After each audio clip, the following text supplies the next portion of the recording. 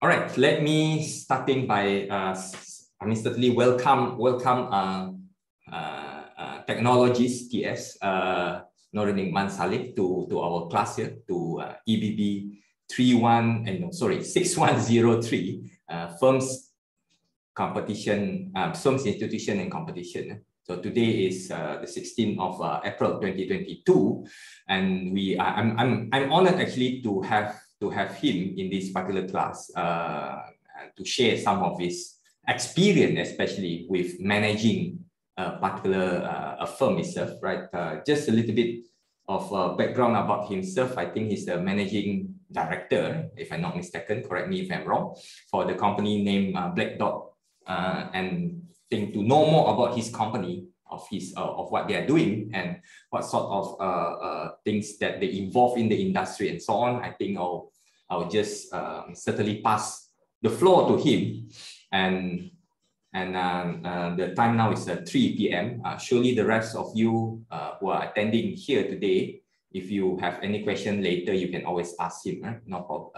I don't see any issue there, right? Is it okay if you have any question to ask you, Nick? Sure, I'm more than happy for my question. All right, I think you can start. You can start to share your screen if you can. I think should be able to share your screen if you have a slide. Okay. I pass the floor to you, okay. Nick. Okay. So thank you again for calling me, Dr. Evan Lau. Thank you again. You're such a very good person, very nice person. Macam biasa, as usual. Since I'm one of his students last time, like in 2016, and I love his class. I love it. So basically, I just want to know about the background of the participant inside. Actually, do you have any international student right here?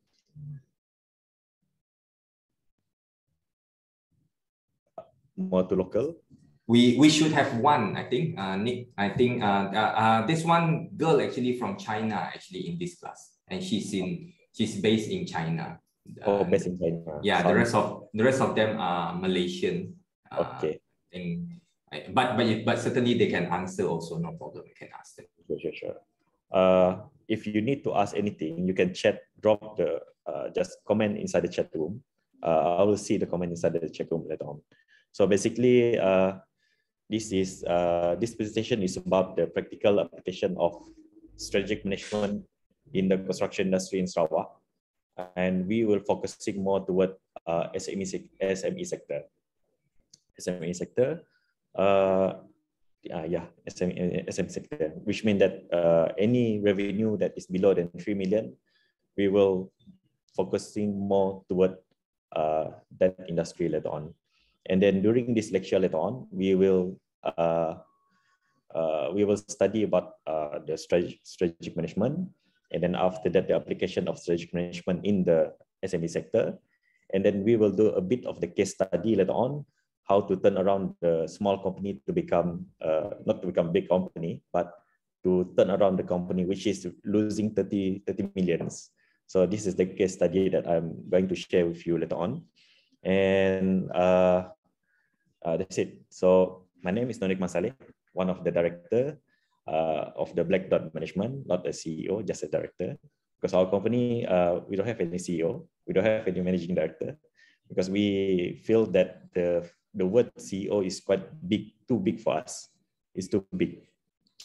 And our company actually involved in construction field. We are one of the G7 company in Sarawak. G7 company means that company who have the license to do unlimited value of project in Sarawak. And we are one of the active company in Sarawak and the Class A company registered under Sarawak government. So that is our company.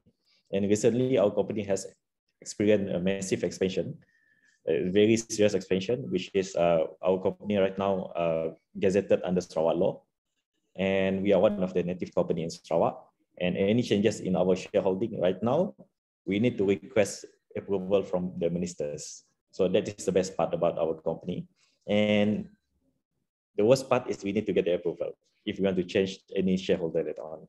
And in this session later on, I'm going to share with you things that never been shared before to the public. And you will understand how our corporate structure will be, the corporate structure normally led in the corporate field later on. So in this sharing later on, you will never see this type of strategy in any books later on. I can guarantee you. So this is based on the study, on my study, based on how I works in the industry, and how I liaise with some of the experts in this industry to make sure that our company comply to the government regulation, and also to make sure that our company can support the expansion plan. So that is what I'm going to do later on. So it's quite a very interesting topic. So this is my information about myself.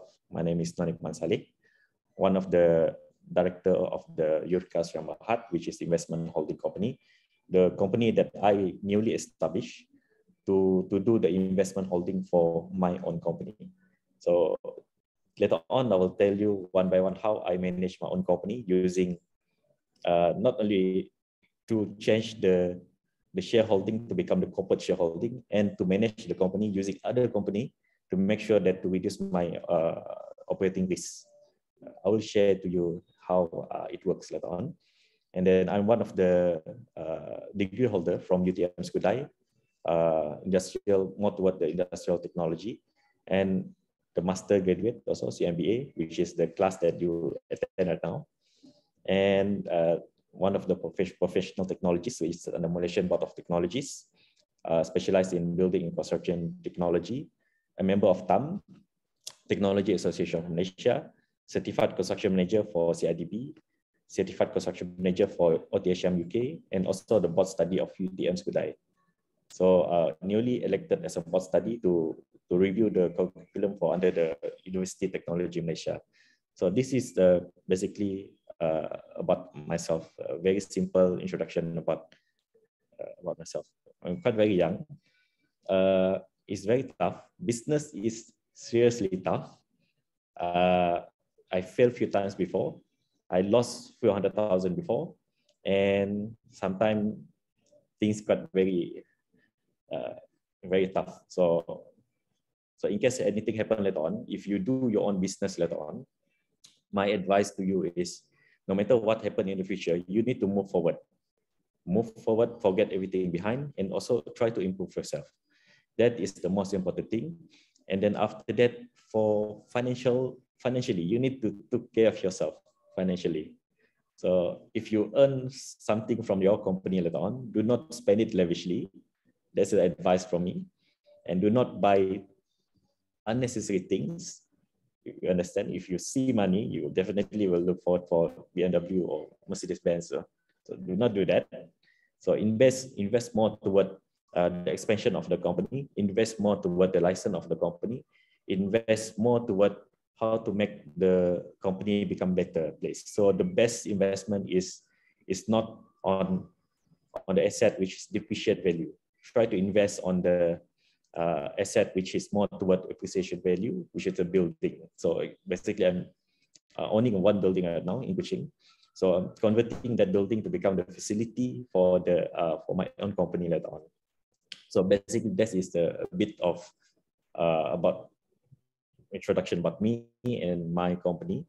So I'm here to teach about the SME sector, a bit of my company, a bit of strategy, for collaboration, a bit of strategy to harm other company, but do not do that.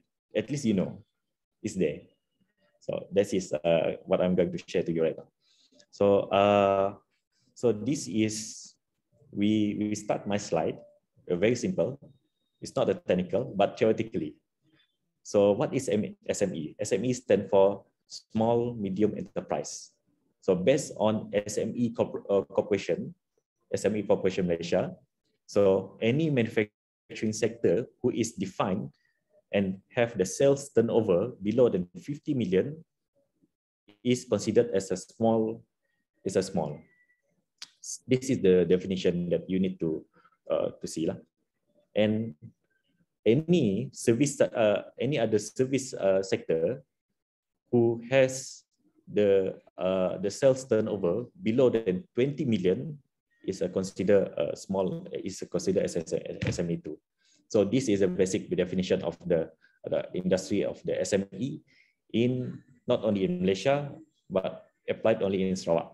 So if you see other company that have a sales turnover, for example, in construction industry, turnover not exceeding 20 million, they are SME. So basically, I'm SME too. SME too. So, and just remember this term, you will see a lot of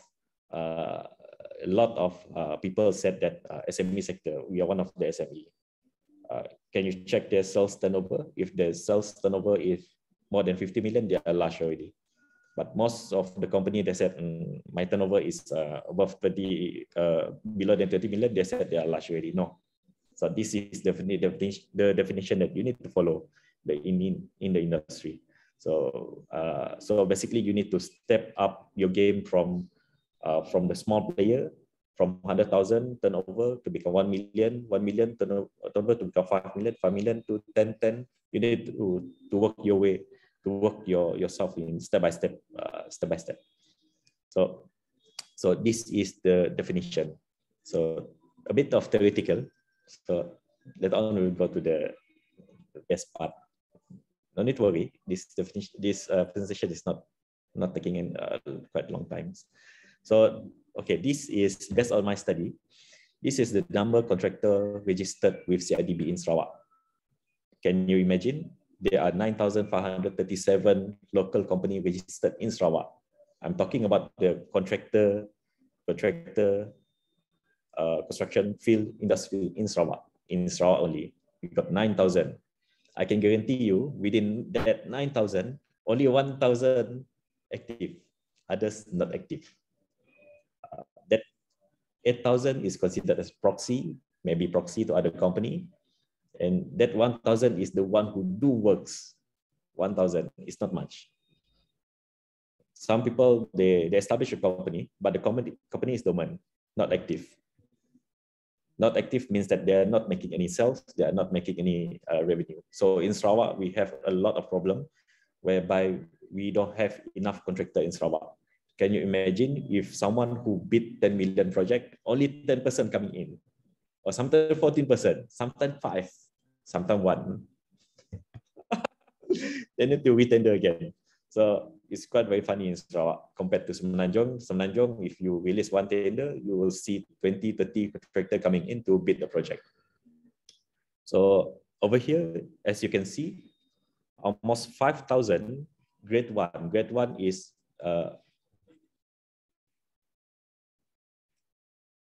okay, grade 1.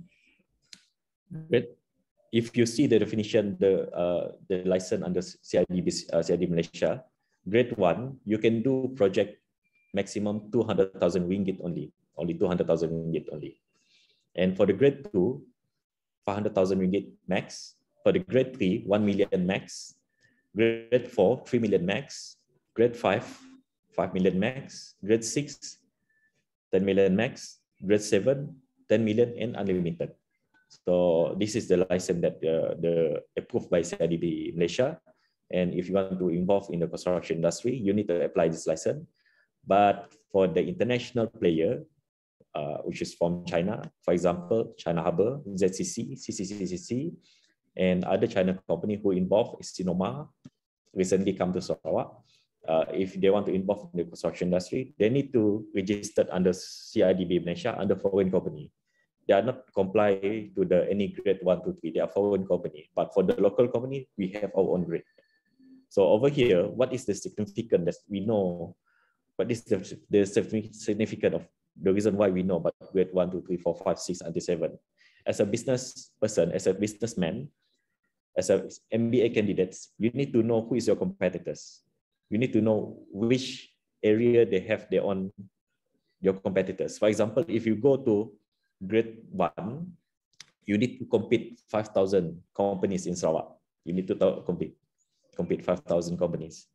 If you go to grade 2, 1,500 companies, grade 3, 1,100 companies, 4, 200, 5, 300, grade 6. Interesting, I just know about this yesterday because I prepared this calculation yesterday. 161 companies only. Grade 7, grade 7 is the industry that I involved in, 761. Inside this 761, only 400%, and not 400, 200% who is active. I think it's active. Others is not active. So later on, we will talk more toward grade number 4. Grade 4, CIDB grade number 4, which is the company who only can involve in the maximum project is 3 million ringgit only. And we comply with the CIDB, comply with the SME definition. Any turnover that is below than 20 million is considered as SME. This grade number 4 is SME. So foreign company, we have 44 companies only. And inside the 44 company, there is one company that I really know that I manage the license, Jongsun Srambahat, Jongsun ITC Srambahat from South Korea. One of our associates too. They came to Sarawak back in 2018, to bid for transmission line project, 275 kV transmission line project. I coordinated their project to bid a project under Sarawak Energy Berhad back in 2019. And also the reason why I expand internationally because of we have a international partnership with other company. We go to the next slide. So you need to know yourself. The most important thing when you have your own business, when you have your own business and you want to do your own business, you need to understand yourself. You need to answer a few questions. For example, what is your strength? For example, you have a company, you have a G4 company, you have construction company, but you need to know your strength. Where is your capacity? Where is your capacity? But you can do your own SWOT analysis. You can do, but this is the basic question that you need to answer. What is your strength? What is your weakness? Does your license is complete or not? Can you survive in this industry? Do you have any financial backup? Do you have any reliable information? Do you have any reliable subcontractor? Because if you subcontractor, not only you have a license, but you can subcontractor main labor to other person, but the material you manage by yourself. That is the how we manage our own project, and the reason why we can survive in this industry by we manage our own material. So we can get some profit on the material part, but for the manpower, we stop to the manpower supply. Do you have any network? The ugly truth about the industry, do you have any network? Network means that not only friends, for example, they will give you a leads. Coming soon, they will have another tender coming out. They will not giving you any hint how much the price will be later on, but they will give you a hint. 6 months from now will be what happened. 6 months from now, what happened? For example, Sarawak Metro. For Sarawak Metro right now, they are in the process of designing the platform and everything, the infra, and coming soon they will tender out issue out the first tender for the infra in December. That is the kind of network that we know. That other people share the same information in the market. So the advantage of self-assessment is you know where to improve. You have inside knowledge. You can do your own risk management, and you know there is a risk. You can mitigate the risk immediately. That is the most important thing about when you do your own self-assessment. So it's very, very important to do self-assessment. Without a self-assessment, you don't know what is your capacity, but you don't know what is your weakness.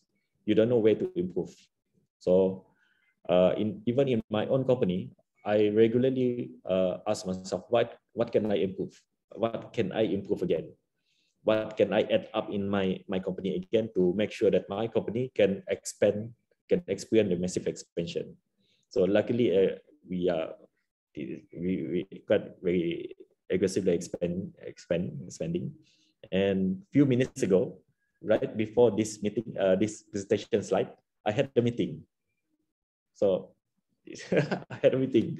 I have a 1 hour meeting in on the same table that I sit over here.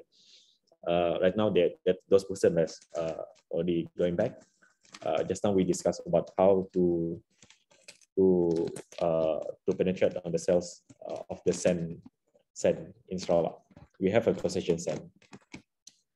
We got the license, the sand license from the LCD Sarawak. So it is considered an expansion for me. And we have a license, but how to make sure that we can detect opportunity on the license that we have. So we collaborate with other people. We share the cake to other people in order for us to enjoy the cake together. Tak boleh tamak. Tak boleh tamak. Tamak is a very bad thing in business. In business in Sarawak, we are a small community, around 2.9 million population in Sarawak. Only a few people who have business, and we will see each other again. So it is very important to make a good relation with other people in Sarawak. I think you guys know about this. So next is, okay, if you want to talk about the strategic management, I think you guys learned about this back in degree last time. You need to, in my opinion, this 6 definition is very important for me to understand about the business, for me to understand about the business strategy, business planning, because this type of definition, you will see a lot in the market. You will see a lot almost every day. For example, the strategy, the definition of strategy that's related. This is the definition of the strategy, a set of related action that manager takes to increase the company performance. So the definition, the first definition that you need to know, the competitive advantage. What is your advantage compared to other person? The advantage, the achieved advantage of over rival when the company is the greater than other average profitability of the firm in its industry. I got this definition inside the book. And the business model, you will see a lot of this business model. So the conception of how strategy should work together as a where's my mouse?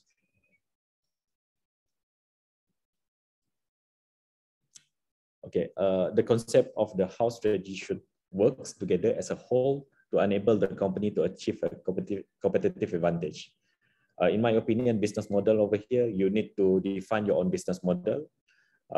What you want, what is your target market, what is your current business what you involved in. You need to know. You need to know about this. You need to know about this. And then the strategic leadership, creating the competitive advantage through effective management of the strategy making process. So this is important too. And the strategy formulation, which means selecting the strategy based on analysis, organization, external and internal environment, and the strategy implementation, putting the strategy into action. This is the most important part. This is the most important part. Okay. So in my opinion, the strategy formulation and the strategy implementation is the most important part in business field. So you formulate your plan, and then after that, how you are to implement your plan. But sometimes the plan is tough, and sometimes the plan is not following your plan. You need to deal with it. Try to make sure that your end objective is there. So it's always this thing always happen. You plan for A, and then suddenly that it will become the result is B. You need to deal with the B to make sure that you need to follow the end result, the objective. You achieve your objective at the end of the day. So this type of definition that I hold until right now to make sure that my company able to plan properly in this business. So that's it. This is the simple definition, which is important. I hope that you can you can study this definition too. So now we go to the strategic planning process for the SME contractor. This one is for the small scale. So in my opinion, there are two types of strategy strategy formulation and strategy implementation. So in this box on the left side is a box for the strategy formulation. So over here, I try to this one is for the new company, which is have nothing inside the company. You need to plan properly. For example, you need to plan your business strategy model. For example, you are one of the contractor. What are the license that you need to apply for? You need to apply for CIDB, and then you need to apply for SPKK Class D. This is the first step you need to go through inside the strategy formulation. And then after that, you need to put your vision. What is your vision for the company? Never mind, you need to at least put your vision first. At the end of the day, later on, you will change your vision. After everything has run smoothly, and the vision you need to adjust your vision to make sure that to fit your current business. Sometimes everything that we plan will takkan menjadi. So you need to do your own SWOT analysis. And then you need to identify your own customers, who is your customers. But in my opinion, the best customer always the government and the GLC, because they are very good paymaster, and university too. They are very good paymaster. But for the public, I'm not really recommended for the new business to involve in this public sector, because they're quite very tough market, and you may lose some money too. What happen if the public sector don't pay you? You will have a lot of financial problem later on. So that's why, in my opinion, the best customer is the government at this early stage. And then after that, for all the strategies, functional strategies, global business level strategies, you need to apply this, because the SME sector does not require this type of level strategies. We try to make it simple to make sure that your company can operate properly. And on the other hand, the most critical factors that you need to understand, really need to understand later on. I think inside the MBA later on, you will learn about the financial analysis.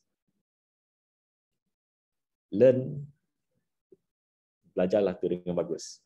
It help you a lot in the business. It's help you a lot. For example, the current ratio, liquidity ratio, asset test ratio, DE ratio, PE ratio, that type of ratio will make you understand your business better. So later on, we will talk more about this, how to analyze the company using the balance sheets. So very important. So inside my company, I involved directly in the preparation of the accounting of the company.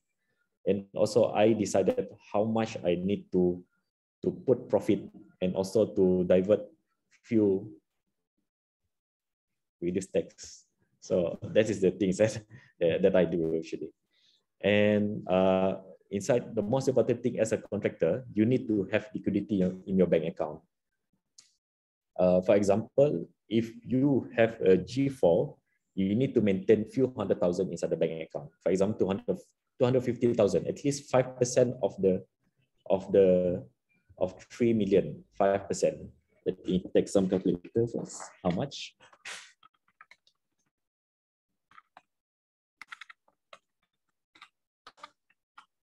At least 150,000 inside the bank. The reason why you need to maintain 150,000 out of 3 million, 5% from 3 million, 150,000, because of later on, the client who assess your financial, they will assess based on your last ending balance. If you are not in you have a financial problem, they will not give you any project. So that is the most important thing. And then after that, if you have a fixed deposit, you need to play around with the fixed deposit too. You need to put a bit of the money inside the fixed deposit to ensure that the client knows that you have a fixed deposit, the banking facility, and then the financial backup if you have, the fixed asset if you have to. let's talk about the fixed deposit, the important about the fixed deposit. If you can put fixed deposit for 1 month, 20,000 ringgit, and the best part of it is using that 20,000 ringgit will back by the facility later on. You put 2,000 ringgit and then you request for facility from the bank 20,000 ringgit. 20,000, you will get the 20,000 ringgit from the banks later on. And then you will enjoy another extra 20,000 ringgit as a banking facility from bank. In case anything happens, you can use that facility to back your business. So financial is the most important tools in business. Manage your own finance. And then after that, the banking facility. The banking facility is considered as good. With you, every project, they have performance bond. You need to pay a few percentage to the, not percentage, the government need to hold few percentage. For example, if you have a 1 million project, they need to hold around 5% from the contract, which means that 50,000 ringgit, they need to hold this money inside the bank. In case anything happen later on, if you're not performing, they will take that 5%, considered as a guarantee. So if you don't have any facility, you will have a problem later on. So you need to put 50,000 ringgit as a performance bond to the government. But if you have a facility, you can use that facility and pay interest only. So your cost, you can use the liquidity to support your project.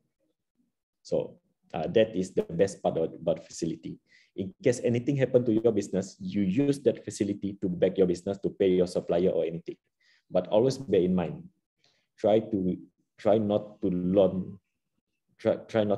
do any loan at this first stage if you don't have any confirmed business.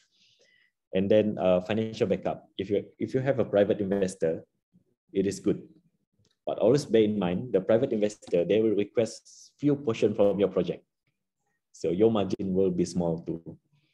Okay. Is it feasible or not to have a financial backup or private investor? Yes, it is feasible, provided you have a plan. The best plan is if you need to surrender some of your profit to the investor, you need to try to look for any benefit from your side. In my opinion, the best benefit is to enjoy the cash flow in and out. Even though your profit is not high, but you enjoy your cash flow, you can use that cash flow to do other things. For example, to bid other project too, because your account is actively being used, money in and out, and your ending balance will be sometimes increase, reduce. That is the best part. That is the best time for you to do tender bidding or to get some project in.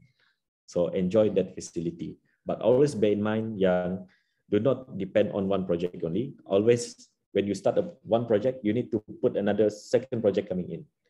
So after this has completed, and then you need to find another one again.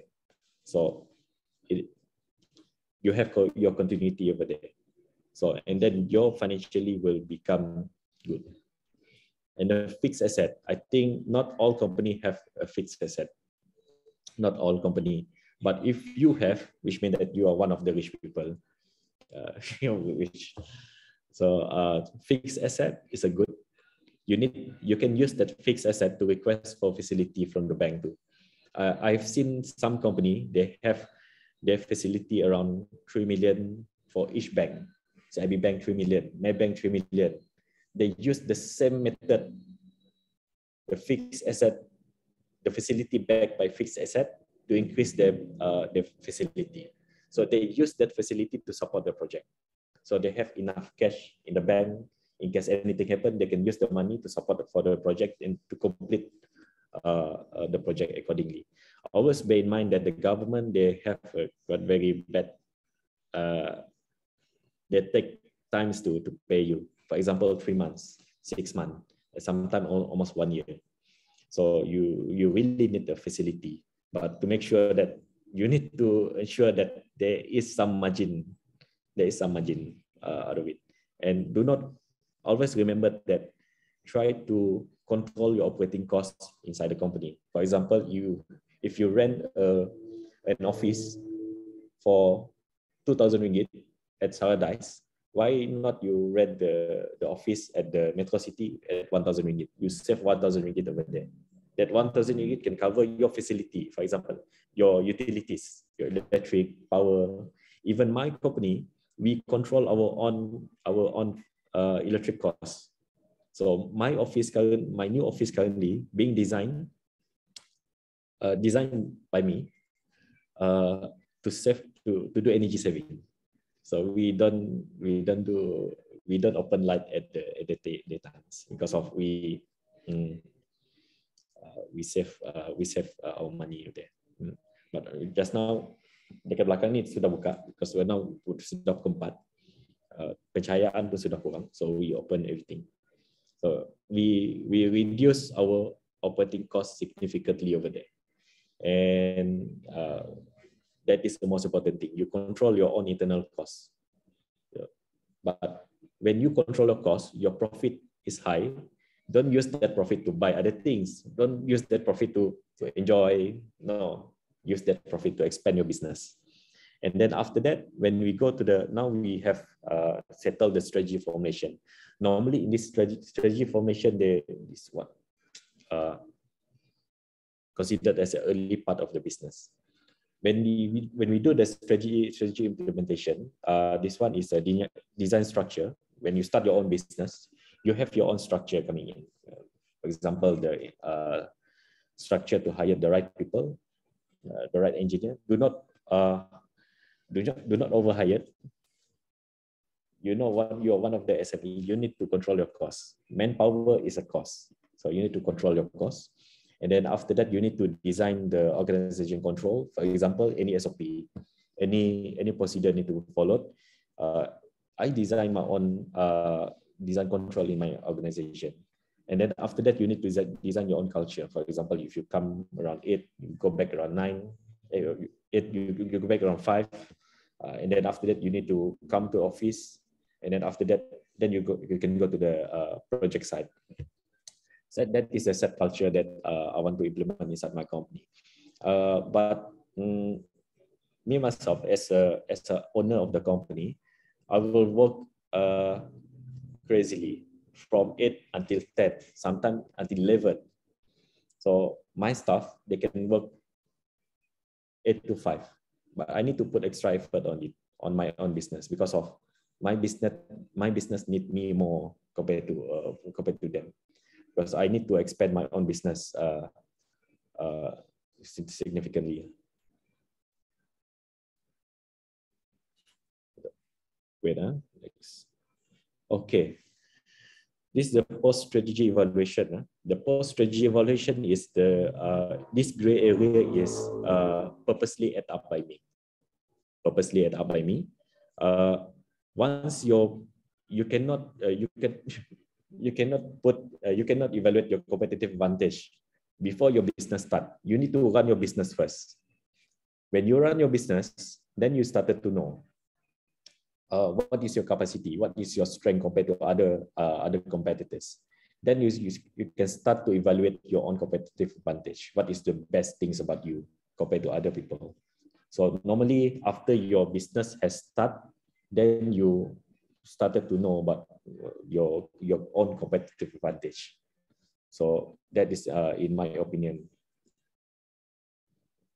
So next.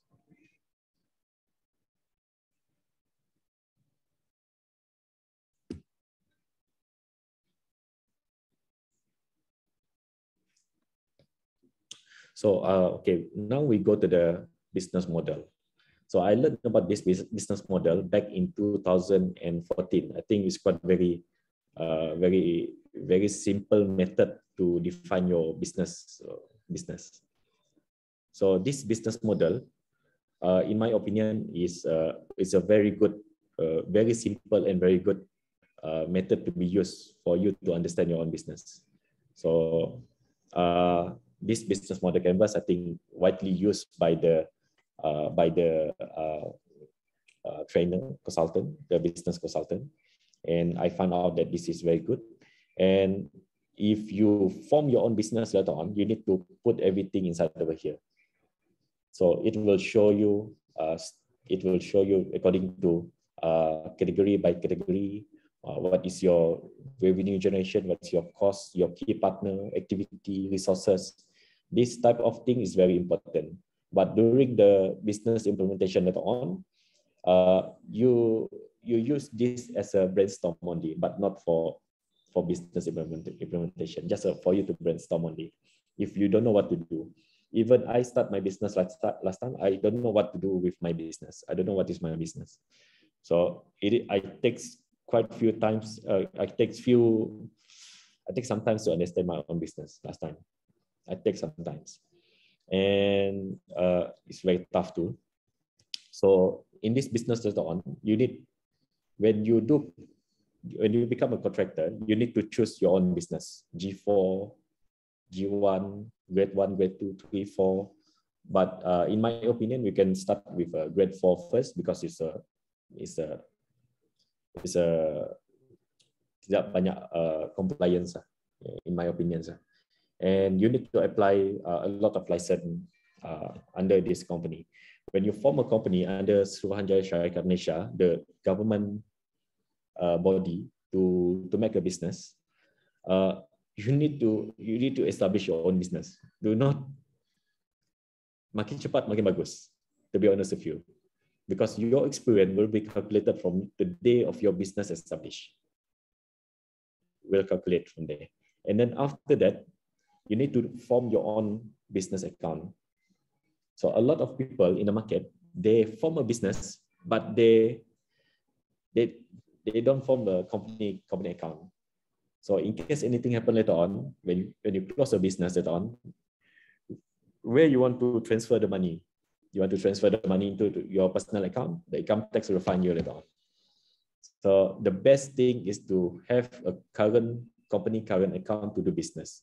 No matter what business you are involved in, open the current account. So you can calculate your own profit and loss from there. That is the most important thing. This is how I see, because a lot of people, a lot of my friends, they have their own business, but they don't open an account. So you have a business, but how to expand without a proper accounting? So you cannot ask for financial if you don't have any proper accounting. So this one is just add up only. The vision and mission. You need to have your own vision and mission for your own company. As a contractor, we think that our vision is to build a country. Our mission is to make sure that our vision is achieved. So that is the best vision for, I think, for every companies. And the example of the good vision and mission is IJM over here, one of the contractor too. See, this is their vision. Even though that they are multinational, the GLCs, they have their own mission. So if you start a business, to make sure that you have your own vision and mission of the company. So what you want to become later on. So it's a big no-no to put your vision to become rich. No, don't do that. Don't do that. Don't do that. So make sure that your vision is related with development, related with what you want to achieve in the future later on. So in my opinion, I want to contribute to the society. I'm not looking for profit, but I'm looking forward for the state development and also how I can contribute to the society. For example, hiring more people, at least I can contribute to the economy. That is my main agenda right now. I'm not looking for any monetary wise. So this is the strategy for contractor. We have a proposed short-term strategy, the mid-term strategy that I propose to not only propose, to share with you guys later on. Strategy number 1, 2, 3 until 12. We have 12 strategy. This one is a strategy for the SME, and this strategy is not being shared inside any strategic management books. The strategic management books only apply to the multinational company. but not for the small scale company. So in my opinion, for the short-term strategy, always more than 1 or 2 years from now, 1 or 2 years, and then mid-term strategy will go for 2 to 5 years from now. So you need to plan, you need to know what you do in business. Strategy number 1, always the same thing. You need to establish your own business. But if you have a business, you need to slice off the establishment of the company. But if you have another crazy idea, you acquire other people's company if you're rich enough. And then after that, you need to establish your the bank account, hire the right auditor, and do a bit of capital injection. If you don't have any capital injection, never mind. We have another way for you. You can try to find another partner who is rich, number 1. Robert Kwok, siapa? Ataupun Sheikh Muta Al-Buhari. You can find other people. And then if you don't have to, just establish a company first. Later think about it. From time to time, you will find someone who finance your company. And strategy number 3, always number 1 priority for me. Number 1 priority, you need to establish your own license, no matter what happens, including ISO. Our company is certified ISO right now. Do a proper license. If you don't have any license, you cannot do a business. You cannot do business properly. Other people will see you, oh, this guy is just doing the business only, but not interested in the expansion of the company. If you do your license properly, you can expand significantly. I can guarantee you. If you do your own license, you do it properly. In my company right now, within 2 years, we expand our license significantly. So that is our stronghold right now. That's our current strength right now. And there's a strategy number 4, always preparation of the good company profile, because you need to pass to other people. Other people will see your profile. Who are you? Everything will be there. Who is your financial backup? It will be there too. And always prepare a good documentation method. For example, you have your own running number for letter, PV number, and then after that, everything has been documented, your policy, and then your method statement, and everything related about the company documentation need to put in proper order. And I have that method too. In my company currently, we are more toward digital copy. We only kept a hard copy for letter of award only. Any legal matter and accounting, we only kept that only. But for formal communication, we use soft copy. And everything will be documented inside our server. That is our company policy. And that is the reason why we have no problem to do business with Sarawak Energy, because we can comply with the digital requirement in Sarawak Energy procurement system.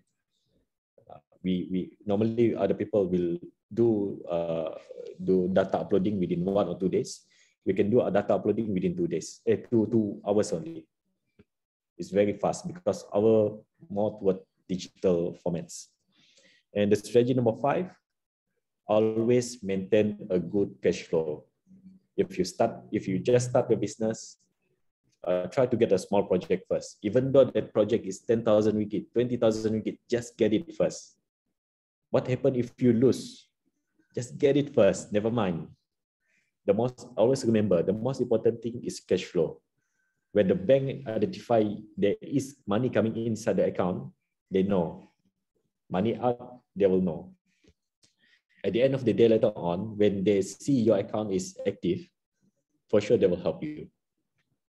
They will give you financing. So that is the most important thing.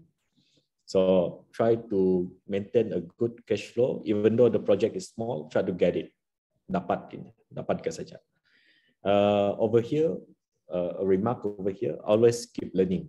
Because in this business, terlalu banyak suka dan duka, so you need to learn along the way. And then after that, if you have a capital, make sure that capital is rolling, compounded satu persatu, and do profit retention. For the first 1 or 2 years, it's very important to do profit retention. Don't spend lavishly. Do not spend lavishly. Not all people boleh tahan tengok duit. Tak semua orang boleh tahan tengok duit. So try to avoid buy expensive car. Buy only people will see you as frugal, but it's good for your company. Remember, you have your own company to take care of. That is the most important thing. Do your own accounting to financially. And strategy number 6. Now we go to the midterm strategy. The short terms has settled. The short-term strategy is more toward the strengthening of the company. You establish your company, you strengthen your company first. And then after that, the midterm strategy, you started to expand. Satu persatu. The midterm strategy number 6, you try to collaborate with other contractor. Cartel, Black Alliance. So this is the strategy that I always put into an account. So I met with a lot of friends and we collaborate with other contractor. We for sure will collaborate. And if you have enemy in the market, try to turn that enemy to become your friends. So reduce your enemy in the market. So for sure you will have an enemy. So always do collaboration. Always do due diligence to check other people's company is either they have competency or not before you do collaborations. I do my own due diligence to check other people's company. If you want me to teach you, after this I can teach you. Oh, almost 1 hour, Prof. Sorry, Prof. It's okay. Carry on. I think you have a lot of things to say. I try to speed up. I should prepare 6 slides on it.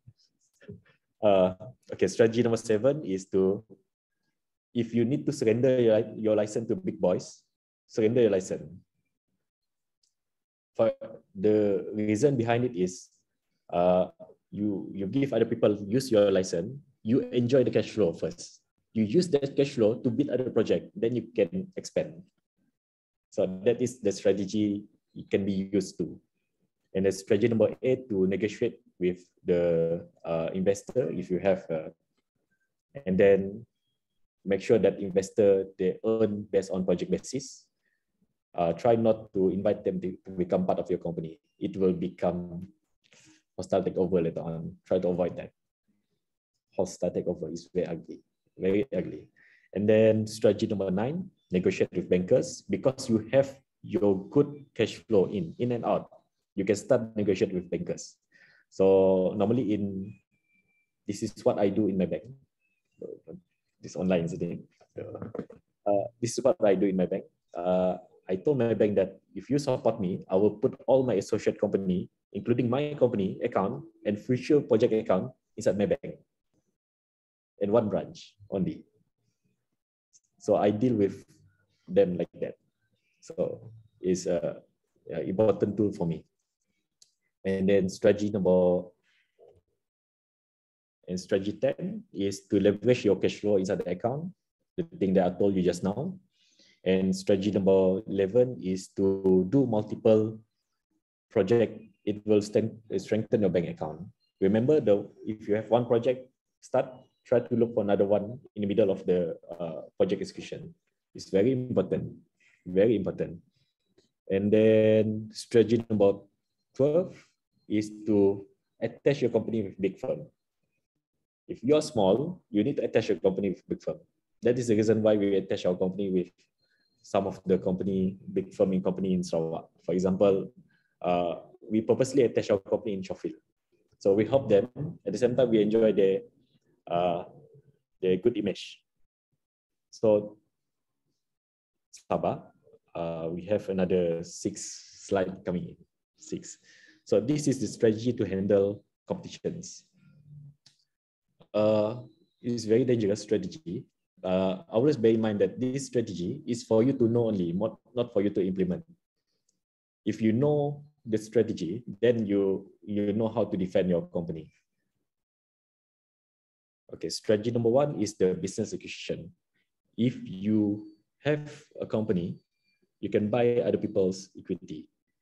But always bear in mind, you can buy the equity not more than 5%. You need to comply with the CIDB regulation. If more than 5%, your main license can be terminated. So 5% is official. You can do the back deal, back agreement later on. How many percent you want to hold? So the other method is to do proxy purchasing. For example, if you have other people, your partners, you can use their names to do purchase for other people's company. It's called a proxy purchase.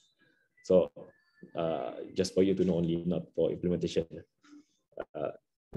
Strategy number two is to do a secret alliance, collaboration secret alliance. This one is good too. It's a good tool. It's a must. Just now, my partners come to my office. This is the collaboration that we have between me and my company. Is actively being used in the market. A JV, official joint venture, is a common practice. The collaboration, and then after that, try to focus on your strength, your competitive advantage. After your company has established for 1 or 2 years, you focus on your strength only. And then when other people started to know your strength, they will try to look for you. And then do related diversification plan, because I actively do this related diversification, establishment of new business. And then unrelated diversification plan is a good tool. So recently I involved in the sand business. This one is considered as unrelated diversification plan. And okay, this the red color is for you to know only. Just in case anything happened to you later on, you know what to do. Strategy number 8 is project hostile takeover. If other people try to hijack your project, this scenario will take in effect. And then proxy damaging the company image and reputation, it can be done too. Seriously, it can be done too. And you can knock out your competitors by blocking the suppliers, resources, clients. You can do that too. But always bear in mind, what goes around comes around. Don't do bad things to other people, because of this is only for you to know that there is a strategy to do bad things to other people. But I urge you guys not to do this. But good for you to know only in case anything happen later on, because outside world is very ugly. They will do anything to harm you. And that is the reason why I lost almost 600,000 ringgit last year. But luckily can survive. That's all. And okay, this is the strategy that never been told by other people. Okay, I can guarantee you.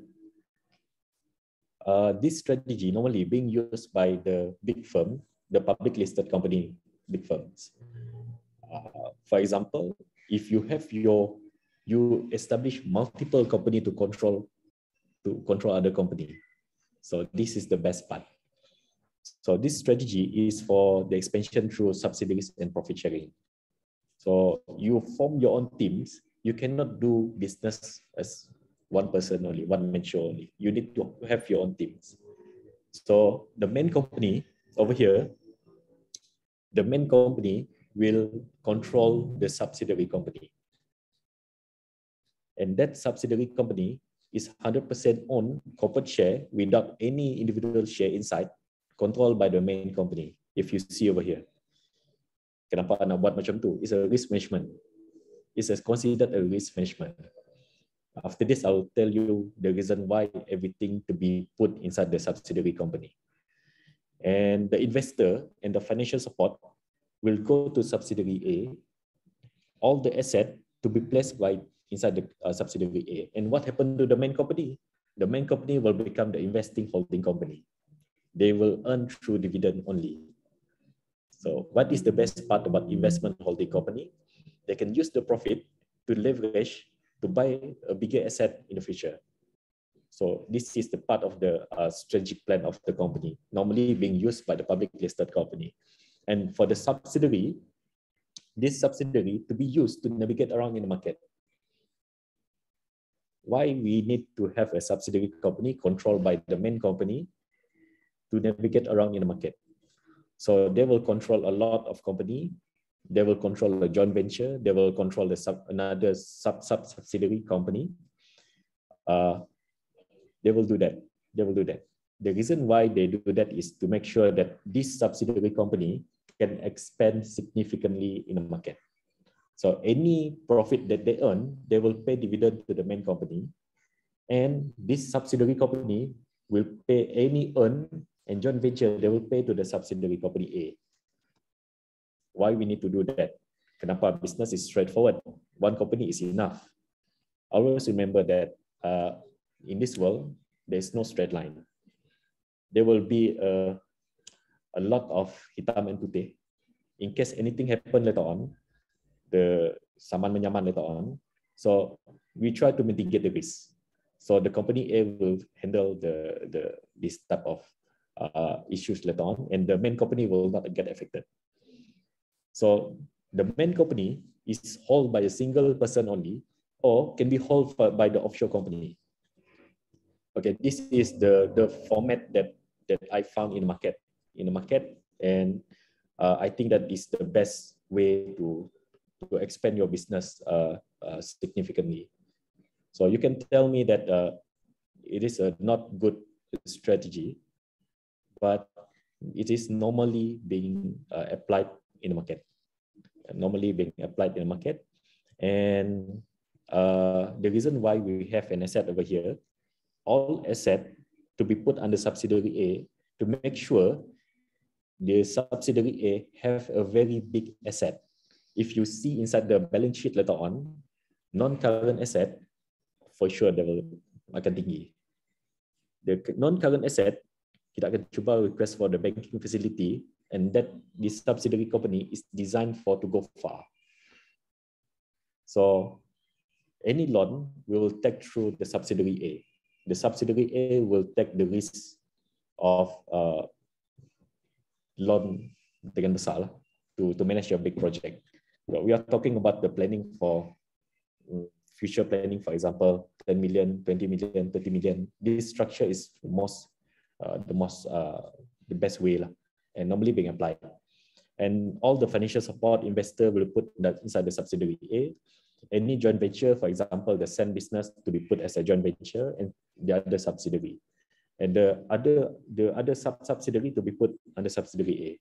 So that's it. The offshore company is very important too. You can open an offshore company, and normally inside the company we have two types of share: the individual share and corporate share. In this case, we try to use the corporate share as a main share. The individual share, we try to reduce it. We try not to use the corporate share, because anything happen later on, the individual share will get affected, which means that the main person who involved in that business get affected. In other words, we form a shield for the company to move forward at the same time to mitigate the risk. So this strategy is applied. Memang dah di-apply in the market. And me myself have applied this strategy and it works.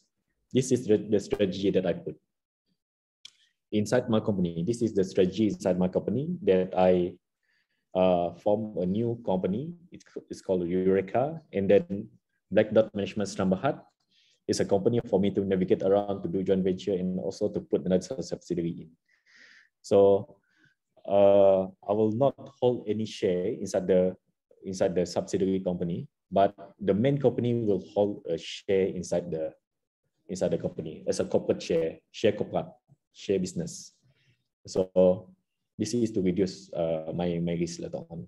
So if other people try to investigate, to check what is my background, the company background, they need to go for second layer to reach me. So this is a good strategy. And then for this strategy, the subsidiary company that I put, they will do a lot of joint venture. This is the joint venture that I embark currently. I think that you know the EV charging in Sarawak is It's a huge business coming soon. And a smart meter, and then artificial intelligence call center. And then my new business is the sand business currently. This is the current joint venture that I involve currently. So with this magnitude of business, so I need to mitigate the risk. That's why we convert everything to corporate share, and I control the company using other company to reduce the risk. So this is the case study. Sorry, Prof. Dah lebih, Prof. Another 10 minutes, I think. Okay, this is the case study that we do a bit of case study. Okay, as you know, I think you guys know about Zikon Berhad, Zikon Engineering, a public listed company in Sarawak, one of the Class A and G7 company. And we know them as a good company and also a bad company. A good company. And this is part of their subsidiary company. We try to look one by one what happened in this company. This company, they have 3 directors. They have a paid up capital 150,000 ringgit. 150,000 ringgit. Their main business is geotechnical and piling works. Geotechnical means that they on do borehole, soil testing, and do piling. And their license is CIDB grade 4. I purposely choose CIDB grade 4. And they don't have any Sarawak license. They have CIDB only. Their revenue in 2020 during MCO is 0. The expenses is 400,000 ringgit. And net profit is negative earning, 400,000 ringgit. So they have no other business. This company is dormant. They have no asset. But when we run a background check on this company, they have a liability 300 million, 31 million liability hutang, and this company dah keluarkan duit 31 million tu inside the company. In other words, company dia berhutang 131 million berhutang. What can we do to help this company? Can we turn around this company? It's very difficult, but it's a good case study. It's a good case study. So this is a strategy that I propose for us to study only. You don't need to worry, almost at the end of the discussion, at the end of the presentation. So this is the proposed change management that I put to how to recover the company. You need to formulate a plan for the company. Yes, of course, you need to formulate a plan. And then after that, inside the plan, you need to get more foundation business and also subcontractor from the Zikon. Remember, this company have 31 million in debt, and they are one of the subsidiary of Zikon. I hope that Zikon see this, they see my potential. Yeah. And then they try to get some foundation business. Zikon, of course, they are one of the contractor. You need to give your business to their subsidiaries. And try to get foundation business from other company or the piling work from other company. That's it. It's enough, more than enough. The company who have a very strong background in piling works is Sin Lili. I think you guys heard. It's a piling works contractor. They can earn a lot over here. So the ideas behind this is to change this company to become a piling contractor, and then after that, after you settle all the debts, not to settle all your debts, try to form a factory, a precast factory, a piling factory. At the same time, you do a piling works, and then you do precast piling. So you have 2 business revenue generation over there. So this is the proposed. And then after that, the debt restructuring. Okay, as far as you know, the debt, if you see over here, can you see the balance sheet over here? Okay, if you see non-current asset is 0. Okay, non-current asset is 0 means that they don't have any asset.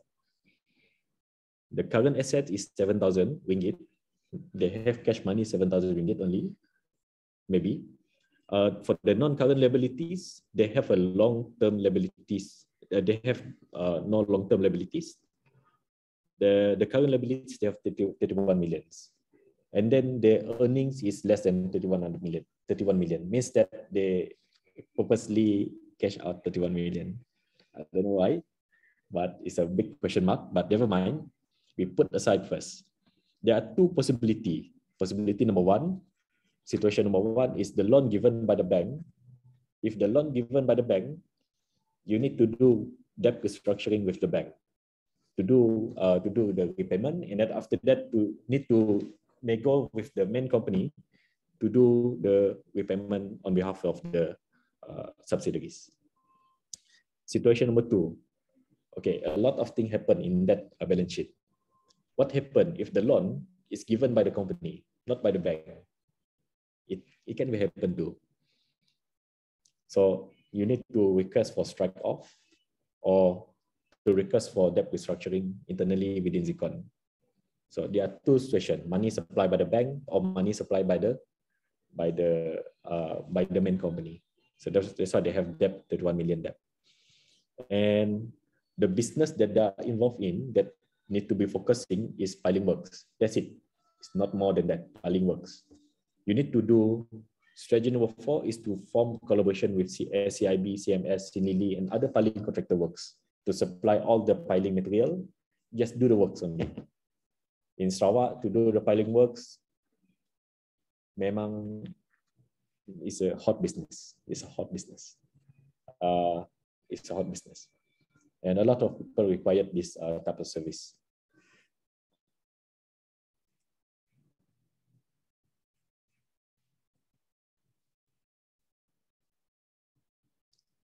Okay, financial. Okay, strategy number 5 is to maintain a good positive cash flow. If you still remember, I always talk about the cash flow. I always talk about to maintain a good cash flow. So it's very important. And it is you need to increase your equity value at the same time to do true profit retention. And then after that, you need to propose transfer all the machinery. Zikon, they have a lot of machinery. Tersadai. It can be transferred in these subsidiaries and to be used. And then the strategy number 6 is to expand, to maintain the current business. Means that you need to focus on the piling business. And then strategy number 7, when you have stable income, stable business, then you started to venture into the precast piling works. It means that you become one of the SCIB competitors and CMS competitors. Piling, preparation of piling 6 meter, 150 mm. That's it. It's more than enough. You supply that, then the company will start to generate revenue slowly. They will not able to pay that 31 million instantly, but at least they can survive from time to time. So we almost came into a conclusion. Or this one, they have kind of the Zikon Berhad there. Oh, we have. I know this. I know what happened to Kim Lun and Zikon. Kim Lun. After this. It's a good question. Okay, let me finish this first, and then after that, answer the questions. So in conclusion, let's finish this. In conclusion, the number 1, license is important. Number 2, you need to have a business. Number 3, you need to have a stable cash flow. And then after that, then you can expand. Do not skip this step. If you don't have any stable cash flow, you cannot expand. So this is the tips that I'm going to give you. And then in business, we need to work hard. We need to focus on the result. And then you need to work closely with someone you trust. And then expand your business network in community within a circle. You met other contractor, you met friend with them. Who knows that bila dah sampai masa, you will use their license, pinjam sekejap. That is the most important thing. And then for the cash flow, always remember to maintain a good cash flow. Do not spend secara rancak berdosa. Jangan terlalu banyak sangat spend. And then don't buy unnecessary things when you start up a business. But it is a different games after you establish your business. It is a different games. But when you start your business, you need to maintain your cash flow first and do not spend lavishly. And then do not transfer all your spending to the company, and just purposely to reduce the net profit and reduce the taxation, payment of taxation. Always remember, if you perform, if your net profit is high, you need to pay tax high, and the bank will see that how much you pay taxation in order for them to provide you financial support. So the higher you pay tax, the valuable company, you will become more valuable later on in the eyes of banks. So pay tax. Try not to avoid, if you, at least a little. In my opinion, just a little, Prof, just a little. So I think that is my presentation today. I hope that you enjoyed listening to this small talk. Thank you again. Do you have any questions? Just now I heard Kim Lun something. The WPC0603, I handle 06. Water pipe 06. Okay, questions. I think there are few questions. I'm not sure maybe they sent to you also directly. But we have also question in the chat for everyone. I think that's 2 questions that side. If you want, you can see the chat box. They have 2 questions. One question is about in what kind of situation that the company needs to do secret alliance. I think you can answer that first. And the second question is about to know from Shirla, about to know, I would like to know, how do you remain competitive in the challenging market, especially now with rising price of materials? I think it's very related in your industry, and I think the question that you get also. So you can answer that, you can respond. Okay. Question number 1. Secret alliance. Bila boleh apply? Where can we apply the secret alliance? The secret alliance can be applied when you started to bid for one project. For example, you put 2-3 companies inside. All 2-3 companies your friends. Okay, you put 10 million. I put 10 million. Another one 10 million. It will become average. So the client will choose which one is the best based on the technical. This is the secret alliance. That is the application coming in. And sometimes this secret alliance can harm other people too. It can harm other people too. It can exploit other people. For example, if you control the market, if the price is 10 ringgit, you can put 12 ringgit, and other people, your alliance can put 12 ringgit too. Other people can't do anything. They suffered loss for 2 ringgit. So it is a very bad way to do things, but you need to play things smart. This is where the application of the secret alliance coming in. Normally not actively being used, because we are not cartel, but sometimes it happened in our teams. It happened. And I hope that answered your questions. And number 2, the rising costs, the competitive challenge in rising of material price. I think that you know that SOR has in 2014, JKR has issued a Pekeliling, a circular, whereby the variation of price need to be removed from the contract. PWD 2009 need to be removed. The variation of price. The meaning of it is any changes in price will not be covered inside the contract. In 2021, our government started to implement back the variation of price, but only for metal, sand, gravel.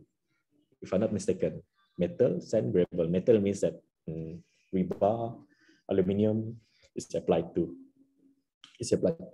But for in this challenging market, we need to see our contract first, number one. Number two, if the contract entitled for variation of price, then we request for variation of price. So can you imagine in SOR JKR, schedule of weight JKR, inside the schedule of weight JKR, 1 kg of steel equals to 4 ringgit. But at that time, 1 kg market price is only 2 ringgit. We have 2 ringgit floating for you to do profit and also to do labor works. So current situation, what happened in current situation, SOR JKR 4 ringgit, but for market price is 1 kg equals to 3 ringgit 60 cent, only 40 cent profit. So the contractors suffered a lot over there. They suffered a lot, and this is what happened. You need to request for variation of price to the project owner. And I think you guys know about the coastal road. What happened in the coastal road? A lot of project right now become stick project in Sakut because of rising of material price. And I heard that some of the company will be terminated by the government at all due to they need to surrender the project because of the price too low, the contract too low and the price too high. They suffered a loss. So they need to surrender the project. A lot, you will hurt a lot of project termination in the market within these 3 months. I can guarantee you. This Sarawak Coastal Road. Everyone has furious, including the ministers, I think, furious about this. And about the Zikon things, Zikon JV with Kim Lun. To make things simple, they are not performing, so Kim Lun take over. So Zikon only licensee only. That's the story that I know. Luckily, Kim Lun, they're performing, so it's a good company. They took over and then after they perform. It's a good company. Thank you. Do you have any questions? Any more other question? I think this has been a very good session. I'm not sure about the rest that listening. I think for me it's a very good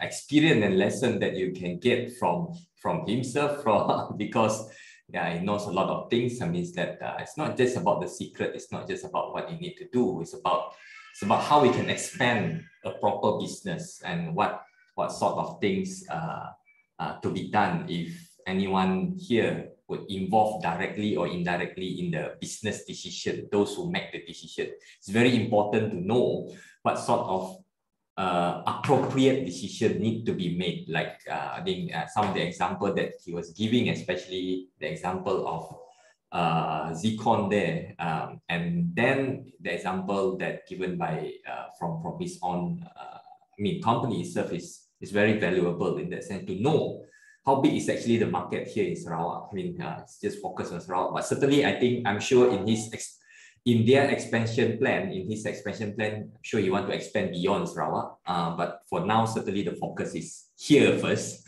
to build up, and it's good to have this kind of scenario, right? Any last question for him? You can unmute yourself if you want, or you can put it in the chat box if that is possible. Is there any last question for Nick, for Noor Nikman? I often call him Nick only, so that's why I get used to that. Right, he was in the class some years ago, but that time we still have face-to-face class, but right now the class here actually still online. I think some of the background, some in this room today, Nick, they are also engineering background, so maybe in the future some of you can have some collaboration or some related business collaboration. That will be good, right? So it's good actually to market the company itself and to know that you are one of the related company who have the license, have the proper license and doing the kind of proper business. And now you're venturing into the model that to expand your company, you have your investment company. Wow, that is great, right? I think and to go into your mid planning and for the long-term planning and so on. So that for me is good. At least I'm pretty sure that when you apply or when you get your CMBA from UNIMAS, certain parts that you learn in the class theoretically, you apply into the real scenario into your company, right? With your engineering background from UTM, and then you have your Masters in Business Administration. Yeah, you can have to venture into what you are doing, passionate to do what you're doing, right? So any more last question before we go off for today? Before I let him go, before you let him go. It's about, sorry to take your time. Huh? So it's about like nearly 4:30 right now, 4:24. I think it's a very good talk. I'm not sure about the rest. Any last question? No? Okay. If there is no last question, I think if everyone, if you can, if appropriate for everyone to on your camera, we take a nice picture, a nice photo with these technologies. Noor, Nikman, Salleh. He have his badge here. That's the badge that he wear. Official badge of TS. TS not Tan Sri. It's not Tan Sri. But soon maybe Tan Sri. He'll get his Tan Sri. So can everyone on their camera? We take a nice photo with our industrial lecturer here, and then we can let him go. Thank you on your camera. Oh, good.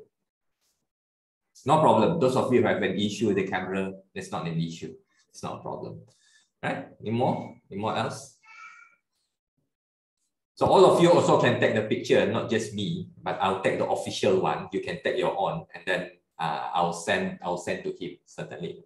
And this session is recorded, and I asked him permission that I'll put it in my YouTube channel actually. So I think all the information that he shared is good, not the secret, it's an open secret anyhow.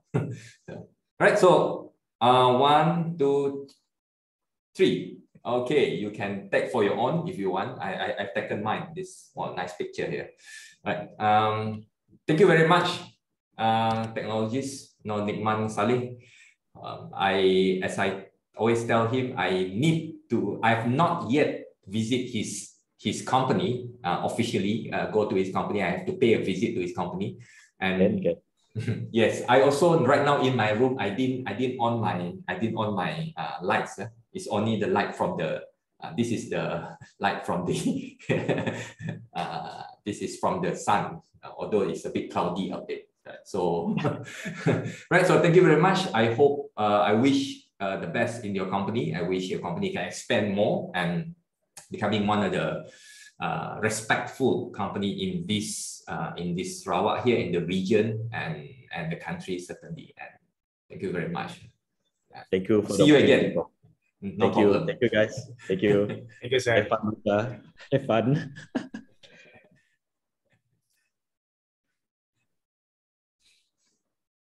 All right. We have, I think